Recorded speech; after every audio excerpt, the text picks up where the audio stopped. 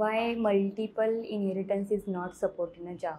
Yeah, multiple inheritance is not supported in Java, but other languages might be supporting it, and some of them are already supporting it, like C++ and all. But in Java, it is not getting supported because there is diamond problem.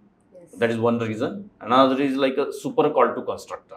What happens whenever multiple inheritance is implemented means multiple superclasses will be there and one subclass.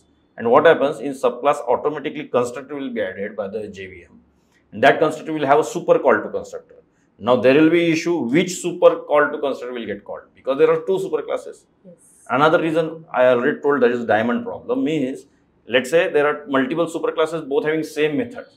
Now there will be issue which method to get inherited into the child class, and that's why they stopped users from implementing a multiple. But that is implemented in case of interfaces.